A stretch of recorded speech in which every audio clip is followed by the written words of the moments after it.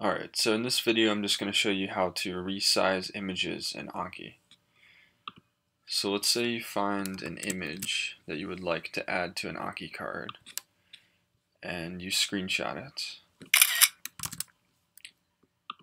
Let's create a sample deck.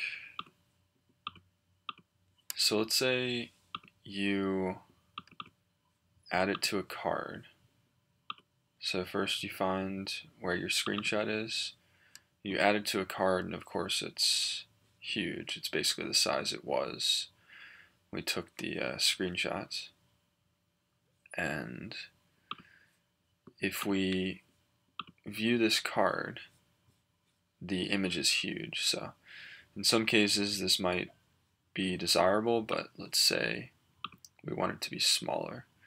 So what we need to do is go into cards, and then in the styling section we simply add this code. So this refers to image, and then we want to choose a max width and a max height.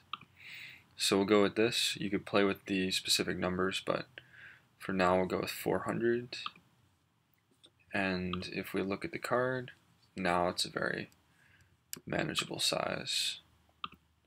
So just as an example, if we turn it to 500 by 500, then it will be slightly larger. So that's all you got to do to resize images in Anki.